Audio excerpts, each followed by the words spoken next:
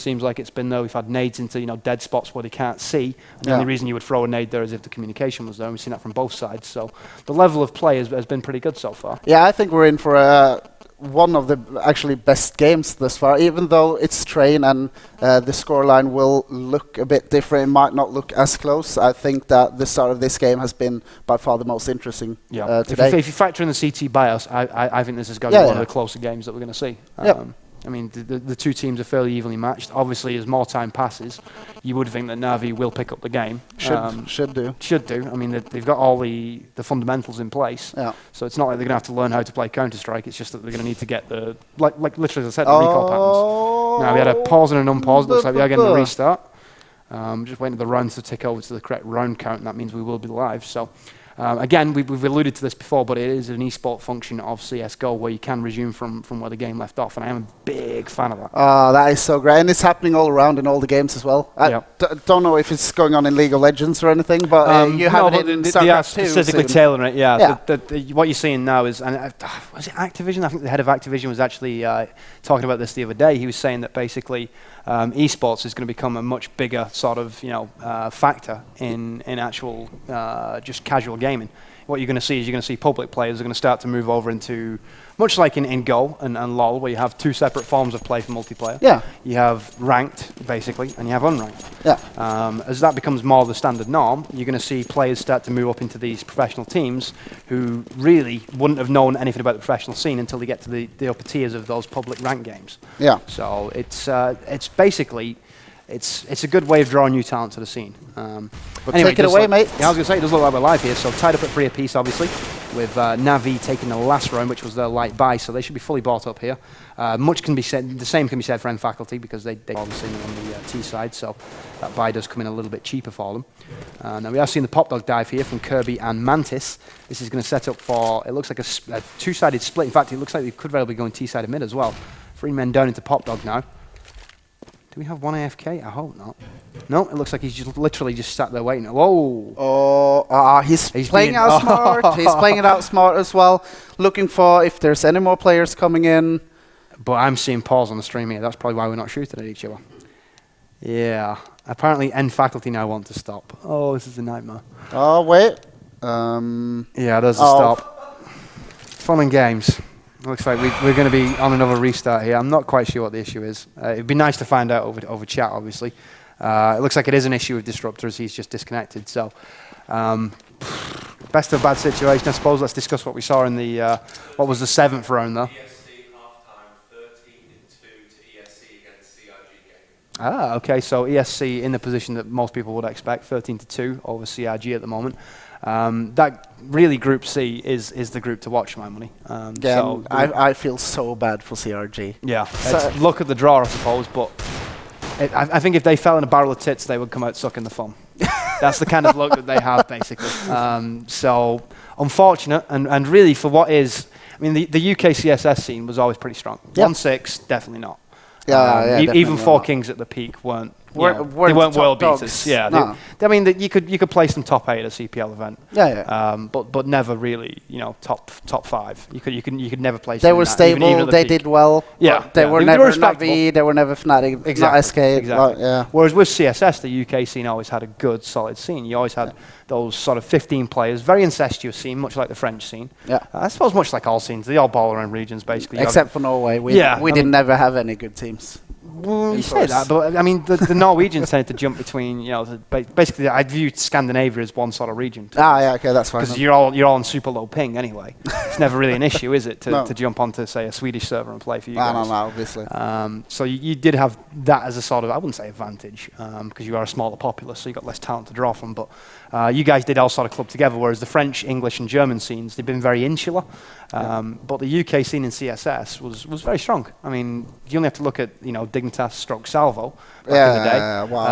Wow. Power when they were kicking on all cylinders, they were also solid team. Well, Power had some help from Stinger, and this is true. But I still consider them a UK based team, even considering that Stinger was probably, for my money, the standout player in that team. Yeah, he kind of was. Yeah, but I think one of the reasons that he was able to stand out is that he had 4 solid players behind him. As per always, you need, and that's the problem with imaginary gaming as well.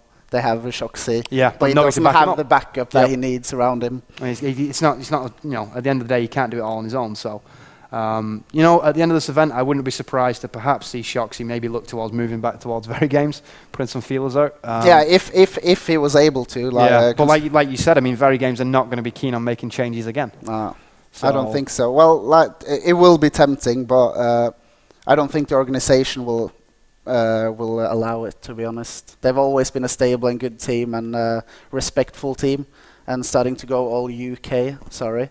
And there's a very valid comment. Yeah. I mean, the UK roster shuffles are well known, and that's part and parcel of the reason why we don't see the dearth of talent that is out there in teams at this tournament. Yeah. I mean, obviously, you know, the UK scene is starting to pull itself together a little bit. It is. And we will see UK representation at tournaments in the near future.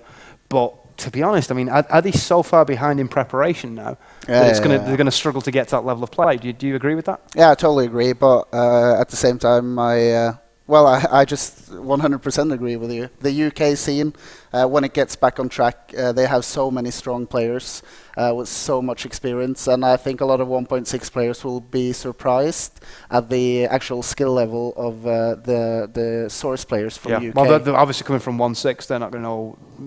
Well, they're going to know slim to nil about the UK scene. Yeah, well, obviously they're going to pick up on Salvo because but they're not going to know about, you know, the sort of, I wouldn't say mid-tier UK teams, but lower upper tier, let's say that should come along, and they're going to be capable of pulling off some upsets. Yeah, players like Husey, for instance. Yeah, Husey is a prime example. I'm a massive fan of Husey's playstyle. Yeah. Never hyper-aggressive, never passive, always plays just the right amount of aggression. Entertaining player. And, not boring to watch by any stretch of imagination. Like I think of the, you know, the door boost on Inferno. Where he picked up the, was it a 5-man off that? I think it was a 4-man, but it was something that was very respectable for the position that he had, because usually that's good for like 1 or 2 kills on the exit of the door, and then whoever's coming around, you know, quad side usually picks you off. But Hughes' playstyle, and he's just all-around play. I mean, he's not outstanding in any one aspect of the game.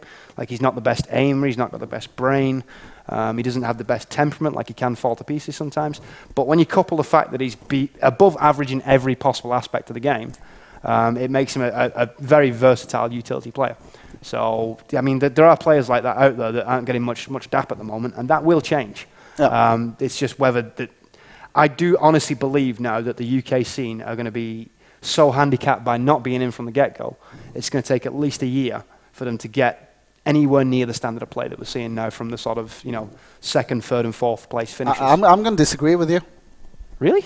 Well, you don't think it's going to in general, I think you're right, but players like the teams that Rattlesnake put together, I think actually the team he puts together, and I think they will be pretty much top 5 at the first event they go to. There's always a big question with Sam, though, and that's how much preparation has he actually put in? Well, I think he's very good at making his team prepare when it's a new team. Oh no, definitely. He does when they're at top, but yeah, they grow complacent. They don't practice at all now.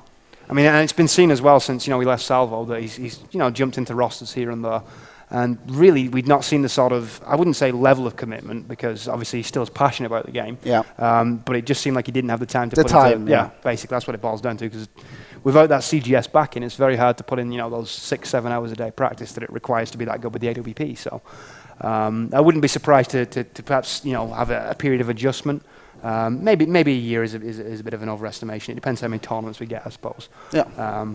Obviously, with more LAN play comes more experience in Go, and as you get more experience, the results should improve. But everyone's on the same curve, basically. New game, everyone's picking up new little, tricks and so on and so forth. New flashbangs, new smoke bounces, all that kind of good stuff.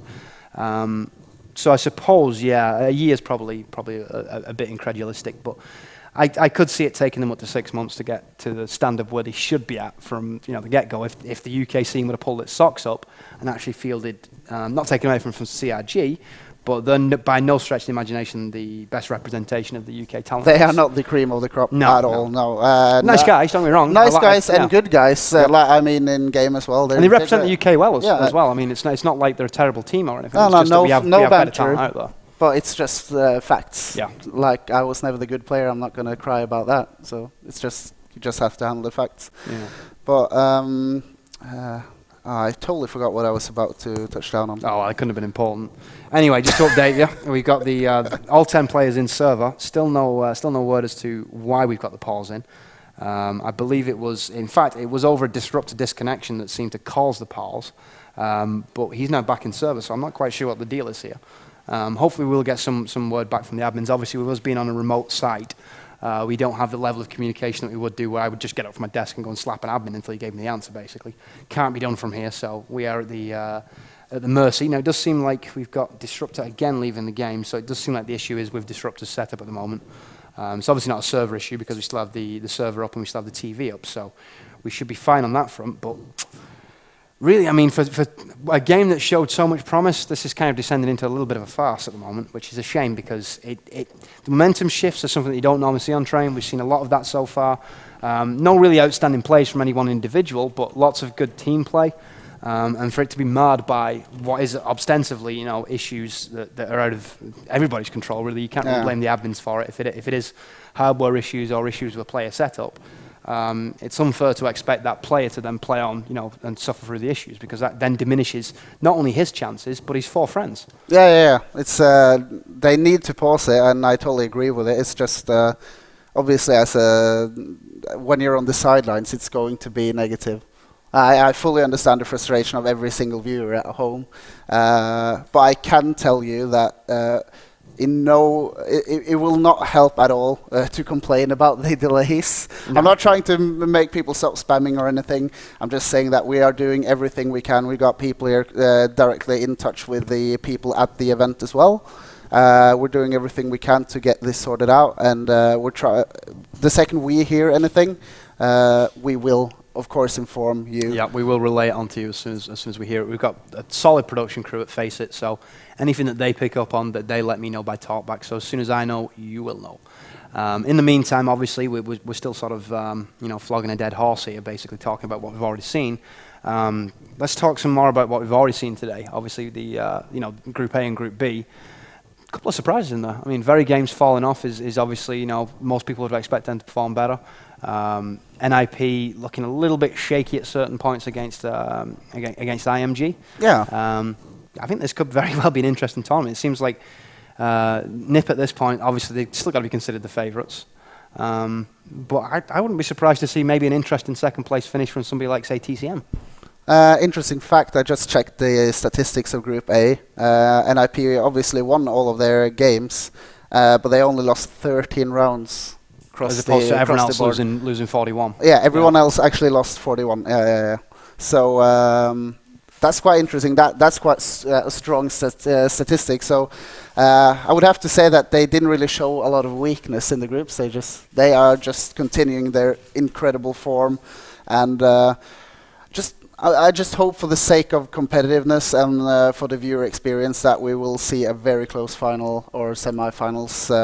That would also be good, but NIP needs to be stopped. I love every single player in that team. They are such good players and such a good gang of personalities, but they need to be stopped now. It's not even. You could argue for you could argue for the good of CS:GO. It would be nice to have another tournament winner, but you're breaking CS:GO. No. I honestly think that maybe perhaps the more interesting fight here is for second place.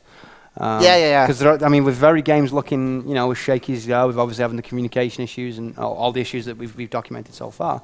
I think there's a chance we could see somebody like TCM step into the forefront and start to pick up their game. Because, you know, it's like blood in the water, basically. You know, if TCM have that shark mentality and they get to play Very Games in the finals, they're not in the semi-final, I should say, they're not going to let up on them at all. They're not going to be intimidated by VG one bit. Right, I'm going to give you the chance to predict. I'll give you the chance to predict the 2 teams for the second place. Which ones will you go for? Who's going to be? Ooh, that's a good question. Off the back of that TCM performance, I was slightly impressed with TCM, but I think I'm still going to go Very Games. I think they're going to find that consistency they've been lacking. Really? Yeah, I do believe that. Right. I think they're going to have a serious discussion. I think they'll just about scrape through group stages, probably on the extended groups. When they do that, I think come tomorrow, they'll reassess what's gone wrong and start to put it right. Because I mean, there's one thing with Very Games: they're not a team that is known for repeating the same mistakes. I mean, what is it? The very definition of insanity is you know, doing the same thing and expecting different results. Yeah. They're not a team that you could label with that sort of moniker. So I would be very surprised to see them, you know, come out and play the same way that they have done tomorrow. That's if they make it to tomorrow though, because there's a chance that they could drop. Yeah, it is. But I do perceive them actually finishing second. But you know, stranger things have happened. Are you so confident that they will finish second that you're not going to guess for another? Oh no, I'm definitely not that confident. I mean, okay. when it boils down to it, I would like to see S do a little bit better than they have done, because you know, thinking way back to sort of the old PGS days and such. Yeah. They were one of my. I know as a commentator, you're not supposed to fanboy. No, but you kind of inevitable. Yeah. You know, you start watching teams more and more. You start picking up on little things that they do that nobody else does. You know, Cuban and the guys over there, they've always been solid. They've always been entertaining to watch. So all I can think about when I think of ESC is that WCG event where the scout was bought on an eco round. Yeah. In fact, it was a full eco round, and there was one scout in playing it, won them the round, and got them back into the game. Really? I did not see that game. It was, honestly, I think that's one of my favourite moments in any competitive game. And I'm one of the guys, like, people on stream will know me from CS, obviously, and more CSS. But like way back in the day, I used to do like BF42. When I used to do TV stuff in the UK, it was always like Call of Duty on console and stuff. So I do have quite like a varied background. Out of all the games that I've seen, thousands of hours worth of esports, that is probably my favourite moment. All right. So I do always have a soft spot for the guys from ESC. So it'll be interesting to see, I suppose, who does pick up that second place. There's like 4 or 5 teams that could conceivably do it though. Oh yeah, without any doubts. Yeah. I mean, who would you say would be your 2 most liable picks? I'll do the most obvious first. I will also say ESC, because they kind of got an early start to it as well. Like from 1.6 perspective, they start out early. They have the passion for it. I think they practice a lot. That's probably the most safe bet. But I just see Team Alternate Attacks doing really well. I seriously enjoy